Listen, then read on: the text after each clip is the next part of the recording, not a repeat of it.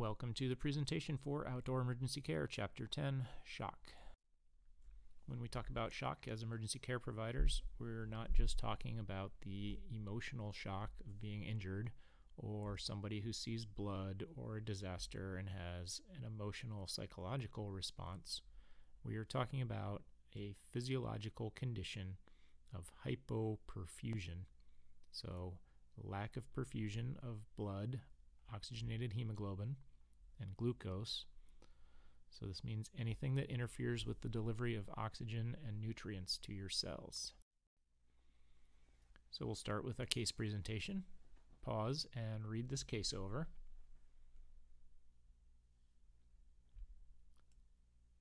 So as you're out on duty as a ski patroller, you notice this gentleman and stop to check on him. And you end up doing a patient assessment. On your secondary assessment, on the head to toe, you find some abdominal and chest tenderness on this guy. So you should already be familiar with the anatomy and physiology of the circulatory system from our discussions about cardiovascular emergencies. So quickly to review, when we talk about the circulatory system, we're talking about the pump, the pipes, and the fluid. So the heart, the blood vessels, and the blood itself. A problem with any of the three parts of the system or the parts of the body that they flow through can be a cause of shock. Here again is a representation of the circulatory system. You're still responsible for knowing the pattern of flow of a blood cell as it enters the right atrium, right ventricle, pulmonary artery, pulmonary vein, left atrium, left ventricle, aorta, arteries, arterioles, capillaries, venules, veins, vena cava, and back into the right atrium. Important to note that when we talk about a patient being in shock, they're not just in shock or not in shock. They will progress from compensated shock, where the body is able to keep up with whatever the problem is and maintain function, to decompensated shock, where it's no longer able to maintain function, and finally irreversible shock, after which the organs start to die or are completely damaged. So the patient is going to die or have serious complications. There are four broad categories of shock that we're concerned with. First is hypovolemic shock, which is a problem with the fluid. The most common cause being not enough blood to deliver oxygen and nutrients to the tissues and to remove the waste products. So if you've lost a lot of blood, you would be in hypovolemic shock, the most common type of shock that we deal with as ski patrollers. Cardiogenic shock, a problem with the pump or the heart.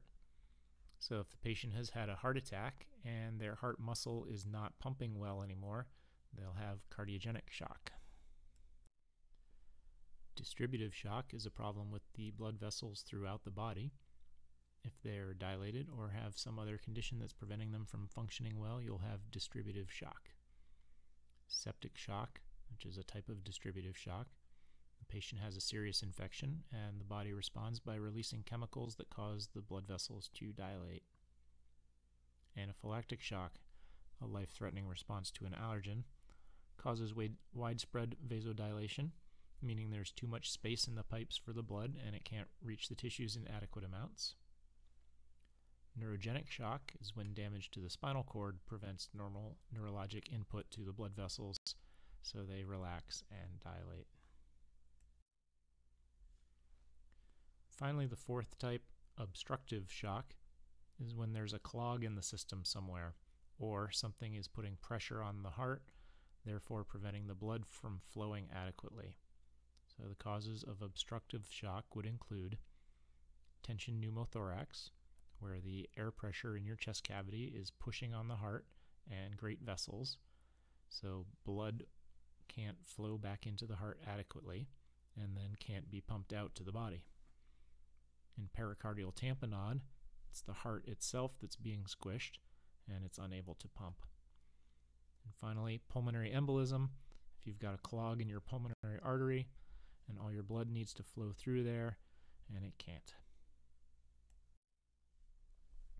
Following up on our case study, we've obtained a sample history from this gentleman We're learning the patient takes a blood thinner and also a beta blocker. Both those two classes of medications you should be generally familiar with and be thinking about how those will significantly impact a patient in this condition. With any of the 4 types of shock, there are various factors that are going to determine how the patient's body is able to compensate and respond. Pediatric patients, children, are going to be able to maintain homeostasis for a much longer period of time as compared to an adult, despite increasing blood loss. But then once they are out of blood, they decompensate very quickly. Seniors, elderly patients, are less able to compensate for blood loss at the beginning of the injury, and so they will decompensate sooner. Patients with existing illnesses or other injuries may have difficulty compensating for shock. Prescription medications can alter the body's normal response to injury or illness. So of particular concern to us are the blood thinners, which will make a patient more susceptible to hypovolemic shock, as they have a reduced ability to clot and stop any internal bleeding or external bleeding that's happening. And this will also be important when we talk about closed head injuries. Beta blockers affect your beta system, which is part of your sympathetic nervous system, the fight or flight response. You can generally recognize the beta blocker drugs because their names end in LOL. So metoprolol, atenolol, carvedilol, all of these will reduce the body's ability to respond with an epinephrine response. So you're less likely to see the tachycardia, the pale, cool, clammy skin that is helping the body to compensate for blood loss.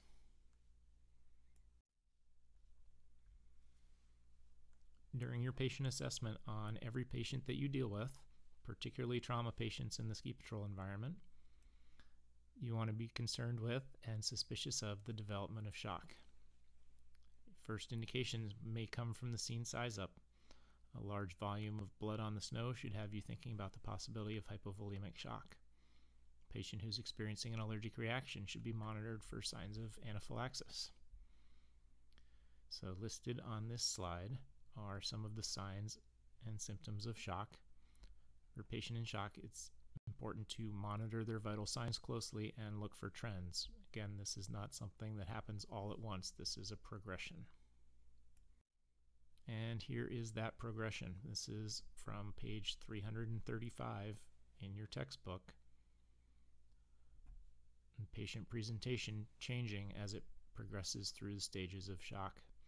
So in compensated shock, patient presents with tachypnea, tachycardia, cool skin, delayed capillary refill, altered mental status, usually anxiety, normal blood pressure. So the cool skin is a sign that the body is shunting blood away from the periphery, keeping it in the core, keeping the blood pressure up to keep the brain and vital organs oxygenated. When the body can no longer keep the tissues adequately perfused, the patient starts to decompensate. And telltale sign here is a decreasing blood pressure. Critical threshold is systolic of less than 90 millimeters of mercury. The heart rate will continue to rise. Depending on brain function, the breathing may become shallow and slow at this point, and capillary refill will be significantly delayed. The patient's level of responsiveness at this point will start to decrease, again due to brain function. Once you hit the point where the cells start to die, you have organ failure, brain death, and the patient is likely to die from this irreversible shock. As far as treatments that we have for shock, probably the most important thing we can do is to maintain core body temperature. Keeping the patient warm in the ski patrol environment is very difficult to achieve, but it's one of the most crucial things that we can do for a patient. High flow oxygen or maintaining oxygen saturation greater than 94% will also benefit these patients. Something that you see in the textbook, but that is no longer current medical practice, is to elevate the feet above the head or to transport in the head downhill position in the toboggan. And this was an attempt to shunt blood from the legs to the core. This is pretty widespread throughout ski patrol and EMS practice still, but the difficulty that this poses is that by elevating the feet, the internal organs press up against the diaphragm, which causes respiratory restriction, increased intrathoracic pressure, which may actually make shock worse. So putting the patient in this Trendelenburg position with their feet uphill in the toboggan is slowly going away, but you may still see it on the test. So the patroller on the call in our case study has wisely recognized this patient is at risk for hypovolemic shock because he's on blood thinners and we believe he's got internal injuries. So he has bought himself a helicopter ride. So a surgeon can get in there, stop the bleeding, preserve those red blood cells, hopefully save this patient's life. In summary, shock is a dangerous and life-threatening medical condition that's made worse by the cold temperatures that we deal with. Recognizing early signs of shock can be difficult, so it's important to monitor changes in vital signs over time, looking for that increasing heart rate, looking for anxiety, and looking for falling blood pressure. Treatment priorities: stop whatever is causing the shock if possible, stop the bleeding, splint the injuries, keep the patient warm, administer high flow oxygen, and transport to a higher level of care. For the test, also elevate the feet or transport feet uphill in the toboggan. That concludes our lesson on shock.